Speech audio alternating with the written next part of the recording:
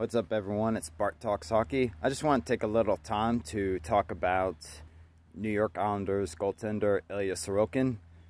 Everybody knows that he's underappreciated because he plays with the New York Islanders, a team that barely made the playoffs last year, and most people probably have the Islanders missing the playoffs this year.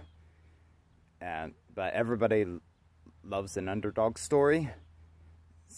Illya Sorokin, probably, he's top 2, maybe the best goaltender in all of the NHL.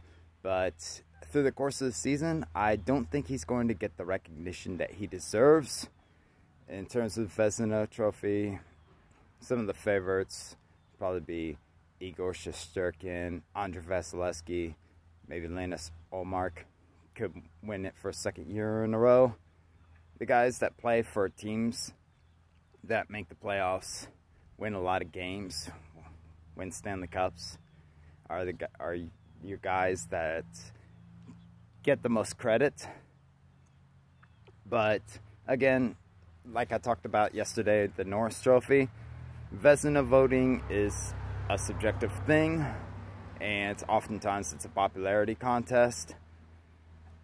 But Illya Sorokin probably is the best goaltender in the NHL. The person that's probably closest to him right now is the guy who plays for the other New York team, the New York Rangers, Igor Shesterkin. But Shesterkin has the advantage of having a better team in front of him. But I can see how an argument could be made for either one of those two goalies being the best right now. And unless you want to say Andrei Vasilevsky coming back from injury, maybe Tampa Bay getting a little better on defense, then Andrei Vasilevsky could reclaim the best goaltender in the world spot. He currently has the best resume of all active goaltenders. Conn Smythe, a couple Stanley Cups, Vezina Trophy.